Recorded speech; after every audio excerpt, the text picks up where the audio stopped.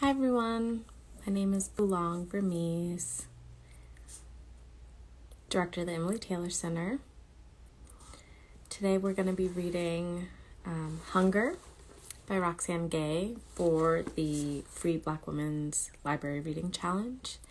We've been doing this challenge for the past year, since I think January, February, and we'll be continuing it throughout the year.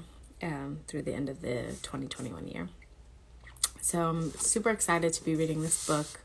I read this book when it first came out, and it was transformative to say the least. Just a beautiful memoir by Roxane of her body and her experience. For those of you who might tune into this, I do want to give a content warning that this book does talk about sexual violence, rape, fat phobia, obesity. And so if you need to take care of yourself, if you need to prepare yourself to hear some of this story, just know that this is present in this book. So I'll begin. And as people join in, I might pause and give other content warnings. So this is Hunger, a memoir of my body by Roxane. When I do these readings, I like to jump around. So I'm actually going to unconventionally start with part 1, chapter 1, and then we'll move around the book. Everybody has a story and a history. Here I offer mine with a memoir of my body and my hunger. The story of my body is not a story of triumph. This is not a weight loss memoir. There will be no pictures of a thin version of me, my slender body emblazoned across this book's cover, with me standing in one leg of my former, fatter self's jeans. This is not a book that will offer motivation. I don't have any powerful insight into what it takes to overcome an unruly body and unruly appetites. Mine is not a success story. Mine is, simply, a true story. I wish so very much that I could write a book about triumphant weight loss and how I learned how to live more effectively with my demons. I wish I could write a book about being at peace and loving myself wholly at any size. Instead, I have written this book, which has been the most difficult writing experience of my life. One far more challenging than I could have ever imagined. When I set out to write Hunger, I was certain the words would come easily, the way they usually do. And what could be easier to write about than the body I have lived in for more than 40 years? But I soon realized I was not only writing a memoir of my body, I was forcing myself to look at what my body has endured, the weight I gained, and how hard it has been to both live with and lose that weight. I've been forced to look at my guiltiest secrets. I've cut myself wide open. I am exposed. That is not comfortable. That is not easy. I wish I had the kind of strength and willpower to tell you a triumphant story. I am in search of that kind of strength and willpower. I am determined to be more than my body, what my body has endured, what my body has become. Determination, though, has not gotten me very far. Writing this book is a confession. These are the ugliest, weakest, barest parts of me. This is my truth. This is a memoir of my body because, more often than not, stories of bodies like mine are ignored or dismissed or derided. People see bodies like mine and make their assumptions. They think they know the why of my body. They do not. This is not a story of triumph, but this is a story that demands to be told and deserves to be heard. This is a book about my body, about my hunger, and ultimately, this is a book about disappearing and being lost and wanting so very much, wanting to be seen and understood. This is a book about learning, however slowly, to allow myself to be seen and understood. The first 2 chapters. These are very short chapters, and it's a very easy book to read in terms of the way it's written, but obviously difficult to read in terms of the content. Once again, I want to remind folks that this book does talk about obesity, but also sexual violence and rape. And so if you need to take space or pause this, if you're watching this back, please remember that this does cover some heavier topics that might trigger people. I'm going to continue and go right to chapter 5 and probably head into chapter 5 and 6. They're very short. This is 5 right here. And then we'll bounce around to a couple more chapters. What you need to know is that my life is split in 2, cleaved not so neatly. There is the before and the after. Before I gained weight, after I gained weight. Before I was raped, after I was raped. In the before of my life, I was so very young and sheltered. I knew nothing about anything. I didn't know I could suffer or the breadth and scope of what suffering could be. I didn't know that I could give voice to my suffering when I did suffer. I didn't know there were better ways to deal with my suffering. Of all the things I wish I knew then that I now know, I wish I had known I could talk to my parents and get help and turn to something other than food. I wish I had known that my violation was not my fault. What I did know was food, so I ate, because I understood that I could take up more space. I could become more solid, stronger, safer. I understood from the way I saw people stare at fat people, from the way I stared at fat people, that too much weight was undesirable. If I was undesirable, I could keep more hurt away. At least I hoped. I could keep more hurt away because in the after, I knew too much about hurt. I knew too much about hurt, but I didn't know how much more a girl could suffer until I did. But this is what I did. This is the body I made. I am corpulent. Rolls of brown flesh, arms and thighs and belly. The fat eventually had nowhere to go, so it created its own paths around my body. I am riven with stretch marks, pockets of cellulite on my massive thighs. The fat created a new body, one that shamed me, but one that made me feel safe. And more than anything, I desperately needed to feel safe. I needed to feel like a fortress, impermeable. I did not want anything or anyone to touch me. I did this to myself. This is my fault and my responsibility. This is what I tell myself, though I should not bear the responsibility for this body alone. Roxane Gay is just one of my favorite authors. She's also an amazing cook.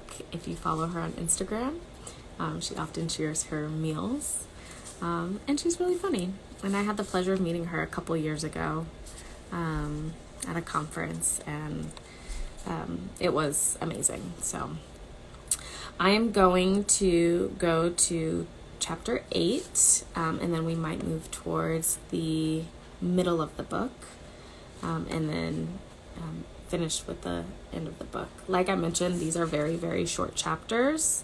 And so it goes all the way up to chapter, 80, 89, 88. So they're very short. So we're on chapter 8. In writing about my body, maybe I should study this flesh, the abundance of it, as a crime scene. I should examine this corporeal effect to determine the cause.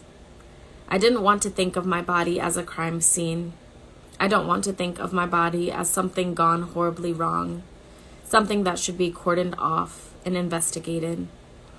Is my body a crime scene when I already know I am the perpetrator? Or at least one of the perpetrators? Or should I see myself as the victim of the crime that took place in my body? I am marked in so many ways by what I went through. I survived it, but that isn't the whole of the story. Over the years, I have learned the importance of survival in claiming the label of survivor. But I don't mind the label of victim. I also don't think there's any shame in saying that when I was raped, I became a victim. And to this day, while I am also many other things, I am still a victim. It took me a long time, but I prefer victim to survivor now. I don't want to diminish the gravity of what happened. I don't want to pretend I'm on some triumphant, uplifting journey. I don't want to pretend that everything is okay. I'm living with what happened, moving forward without forgetting, moving forward without pretending I am unscarred. In this memoir of my body was broken. I was broken. I did not know how to put myself back together. I was splintered. A part of me was dead. A part of me was mute. And I would stay that way for many years. I was hollowed out. I was determined to fill the void. And food was what I used to build a shield around what little was left of me. I ate and ate and ate, in the hopes that if I made myself big, my body would be safe. I buried the girl I had been because she ran into all kinds of trouble. I tried to erase every memory of her, but she is still there, somewhere. She is still small and scared and ashamed, and perhaps I am writing my way back to her, trying to tell her everything she needs to hear. Thanks, y'all, for joining. I know a couple more folks came in. We're reading Hunger by Roxane Gay, a memoir of her body. And this is part of the free Black Women's Library Reading Challenge that we started earlier this year.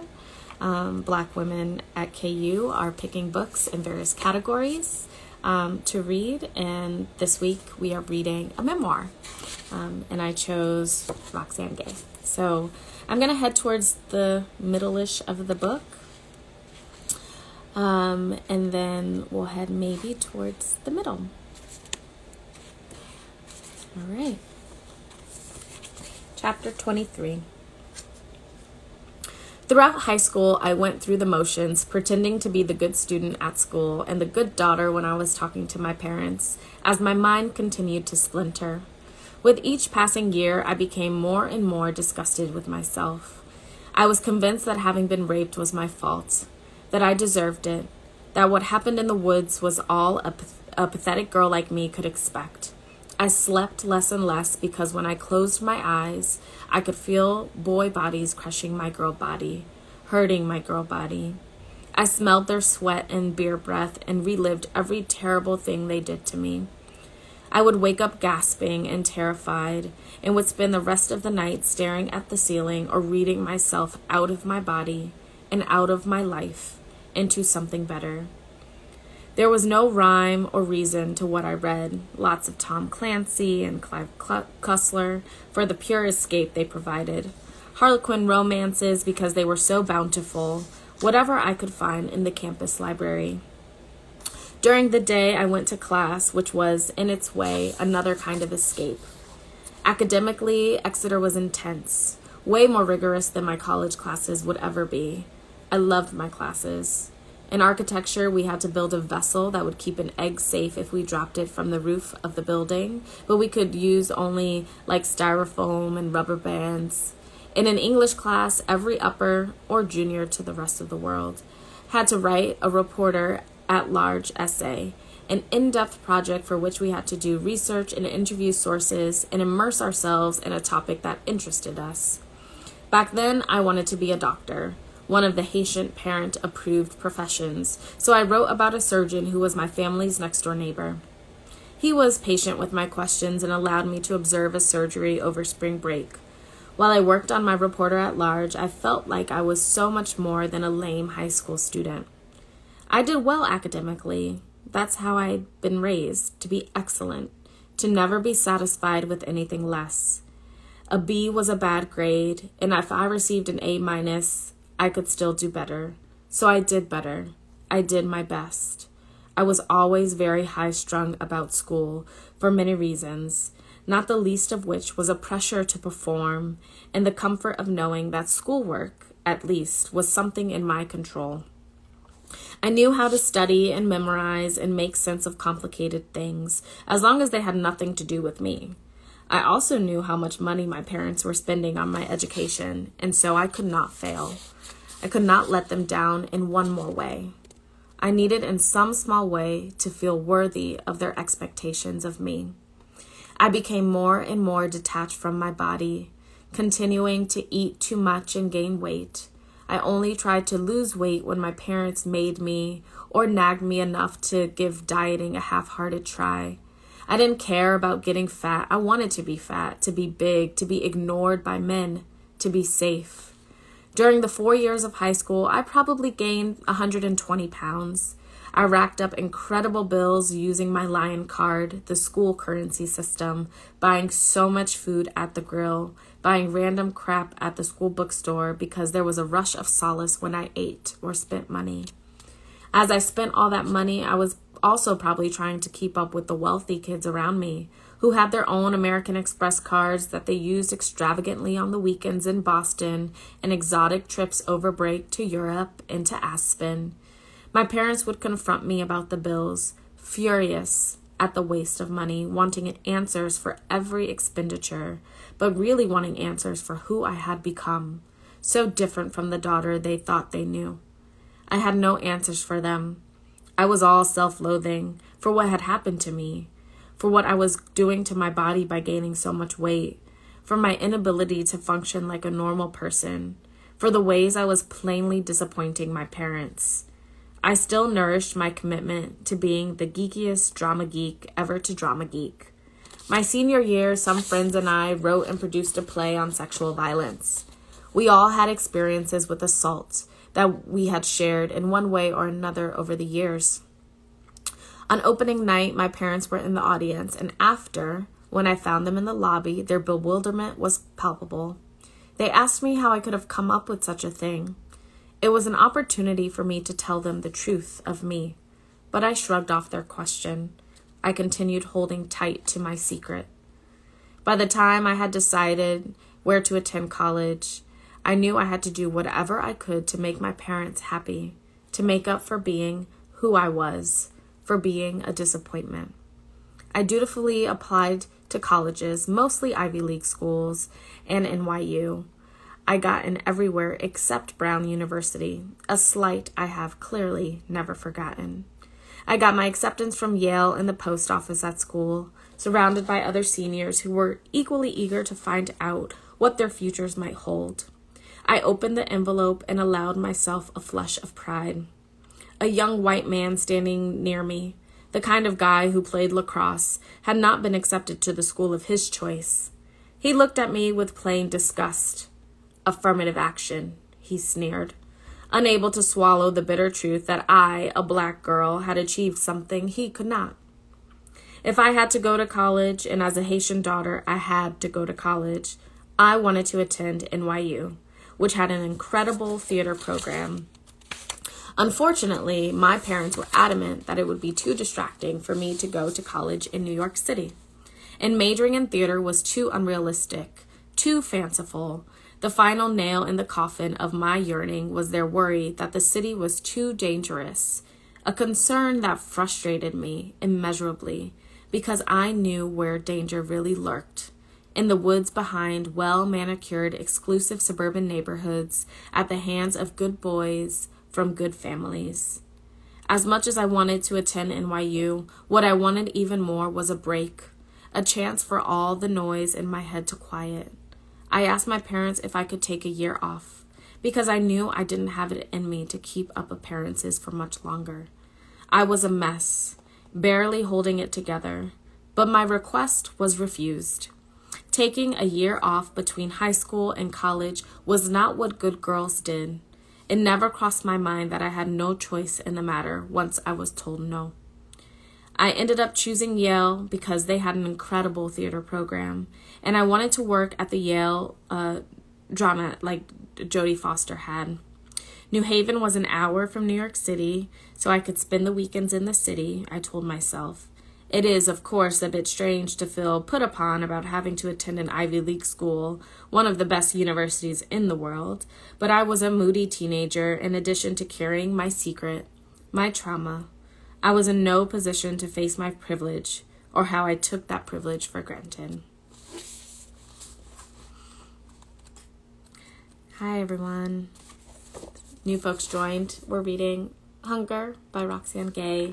Content warning, she does talk about sexual violence and rape, as well as obesity and fatness. So if that triggers you in any way, feel free to hop off. Or if you're watching this after it's been recorded, feel free to pause. I'm going to read a couple more sections, heading to section 3 of this book. The chapters are very short, but wonderful. So we're going to go to chapter 31. When you're overweight, your body becomes a matter of public record in many respects. Your body is constantly and prominently on display.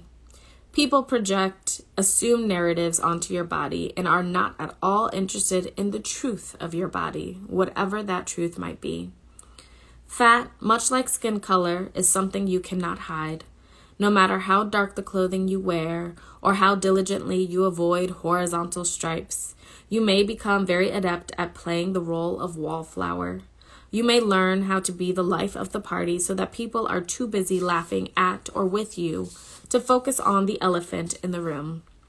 You may do whatever you have to do to survive a world that has little patience or compassion for a body like yours.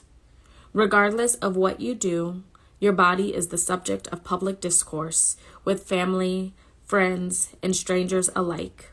Your body is subject to commentary when you gain weight, lose weight, or maintain your unacceptable weight. People are quick to offer you statistics and information about the dangers of obesity as if you're not only fat, but also incredibly stupid, unaware, delusional about the realities of your body in a world that is vigorously inhospitable to that body. This commentary is often couched as concern, as people only have your best interests at heart. They forget that you are a person. You are your body, nothing more, and your body should damn well become less.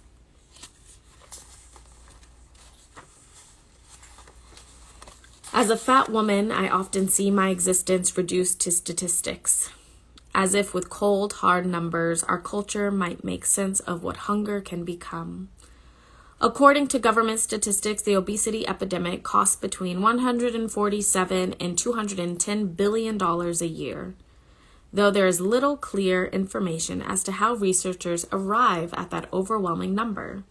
What exactly are the costs associated with obesity?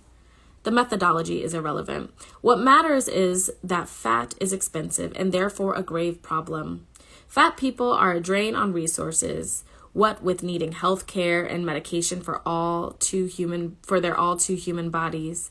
Many people act like fat people are reaching directly into their wallets, the fat of other people a burden on their personal bottom line. Statistics also reveal that 34.9% of Americans are obese and 68.6% of Americans are obese or overweight. The definitions of overweight and obese are often vague and obscured by arbitrary measures like BMI or various other indexes. And this just in, the obesity epidemic has recently crossed the Atlantic Ocean, and now many Europeans are falling prey to what is quickly becoming a pandemic. An epidemic of global proportions. What matters most is that too many people are fat. The epidemic must be stopped by any means necessary.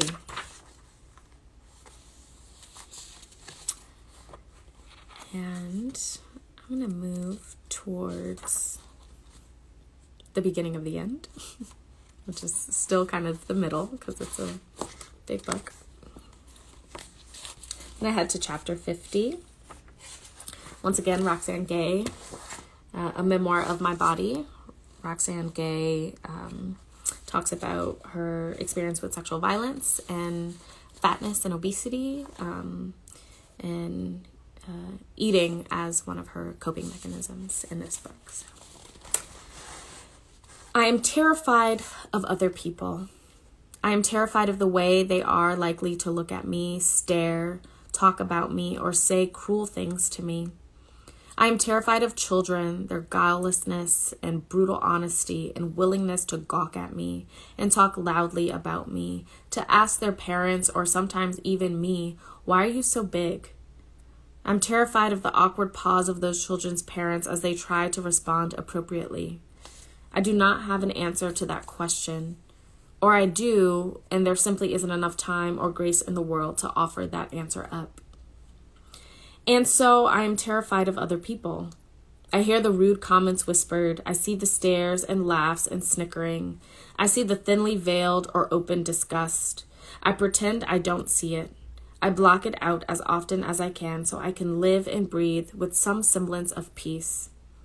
The list of bullshit I deal with by virtue of my body is long and boring, and I am, frankly, bored with it.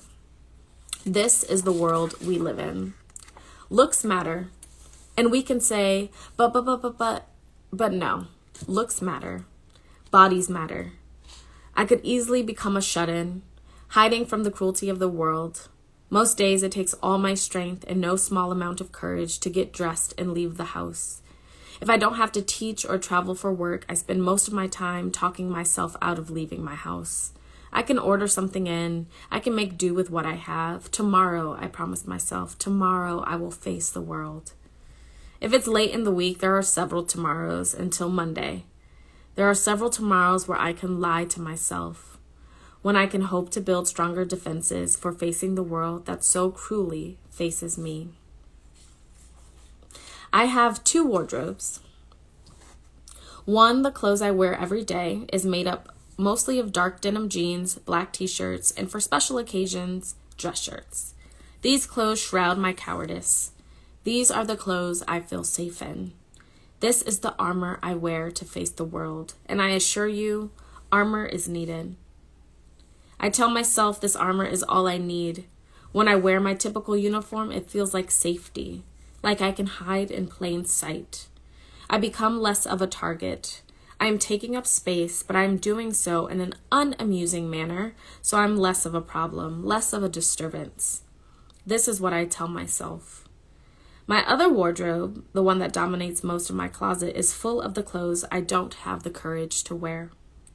I am nowhere near as brave as people believe me to be. As a writer, but when I have to take my body out into the world, courage fails me. I am fat. I am 6'3". I take up space in nearly every way. I stand out when my nature is too very much want to disappear. But I love fashion. I love the idea of wearing color blouses with interesting cuts and silhouettes, something low cut that shows off my décolleté. I have any number of fine dress slacks, and I enjoy staring at them in my closet, so sleek and professional, so unlike me. I dream of wearing a long skirt or a maxi dress with bold, bright stripes. My breath catches at the mere thought of wearing something sleeveless, baring my brown arms. Fierce vanity smolders in the cave of my chest. I want to look good. I want to feel good. I want to be beautiful in this body I am in. The story of my life is wanting, hungering for what I cannot have, or perhaps wanting what I dare not allow myself to have. Most mornings, I stand in my closet trying to figure out what I'm going to wear for the day. Really, this is part of an elaborate, exhausting performance in which the end result is always the same. But I have my delusions, and I entertain them with alarming frequency and vigor. I try on various outfits and marvel at the cute clothes I own. If I am feeling particularly brave, I take a look at myself in the mirror. It's always surprising to see myself out of my usual clothes, to see how my body looks shrouded in color or something other than denim and cotton. Sometimes I decide on an outfit and leave my bedroom. It's a mundane moment, but for me, it is not. I decide, today I am a professional and I will look the part. I make breakfast or get my things together for work. I feel strange and awkward. In a matter of moments, it begins to feel like these unfamiliar clothes are strangling me. I see and feel every unflattering bulge and curve. My throat constricts. I can't breathe. The clothes shrink. Sleeves become tourniquets. Slacks become shackles. I start to panic, and before I know it, I'm tearing the bright, beautiful clothes off because I don't deserve to wear them. When I slide back into my uniform, that cloak of safety returns. I can breathe again. And then I start to hate myself for my unruly body, that I seem incapable of disciplining, for my cowardice in the face of what other people think. All right. I'm going to head towards the end of the book. And we're going to finish with chapter 88, which is the last chapter of the book. This chapter, like I mentioned before, does discuss content warning, rape, and sexual violence. But hopefully you all will pick up this book and read the rest. It is a beautiful memoir. When I was 12 years old, I was raped. And then I ate and ate and ate to build my body into a fortress. I was a mess, and then I grew up and away from that terrible day and became a different kind of mess. A woman doing the best she can to love well and be loved well, to live well and be human and good. I am as healed as I am ever going to be. I have accepted that I will never be the girl I could have been if. I am still haunted. I still have flashbacks that are triggered by the most unexpected things. I don't like being touched by people with whom I do not share specific kinds of intimacy. I am suspicious of groups of men, particularly when I am alone. I have nightmares, though with far less frequency. I will never forgive the boys who raped me, and I am 1,000% comfortable with that because forgiving them will not free me from anything. I don't know if I am happy, but I can see and feel that happiness is well within my reach. But I am not the same scared girl that I was. I have let the right ones in. I have found my voice. I am learning to care less what other people think. I am learning that the measure of my happiness is not weight loss, but rather feeling more comfortable in my body. I am increasingly committed to challenging the toxic cultural norms that dictate far too much of how women live their lives and treat their bodies. I am using my voice, not just for myself, but for people whose lives demand being seen and heard. I have worked hard and I am enjoying a career I never dared think possible. I appreciate that at least some of who I am rises out of the worst day of my life, and I don't want to change who I am. I no longer need the body fortress I built. I need to tear down some of the walls, and I need to tear down those walls for me and me alone, no matter what good may come of that demolition. I think of it as an undestroying myself. Writing this book is the most difficult thing I've ever done. To lay myself so vulnerable has not been an easy thing. To face myself and what living in my body has been like has not been an easy thing, but I wrote this book because it felt necessary. In writing this memoir of my body and telling you these truths about my body, I am sharing my truth and mine alone. I understand if that truth is not something you want to hear. The truth makes me uncomfortable too. But I am also saying, here is my heart. What's left of it? Here I am showing you the ferocity of my hunger. Here I am, finally freeing myself to be vulnerable and terribly human. Here I am, reveling in that freedom. Here, see what I hunger for and what my truth has allowed me to create. It's Roxane Gay's Hunger. Thank y'all so much for joining. I'm going to stop there because I think it was a perfect place to end. For those of you who just popped in, this will be saved and on our IG, so you can come back and check it out. We read Hunger, A Memoir of My Body by Roxane Gay today. You can buy this book at The Raven, which is the local library if you're in Lawrence, Kansas, or check any of your local libraries if you happen to be in another state. Thank y'all so much for joining. Please check out Emily Taylor Center. We're on Instagram, YouTube, Facebook. You can check out our website. It is under construction, but you can still visit it. And happy first week of school. Talk to you all soon. Bye.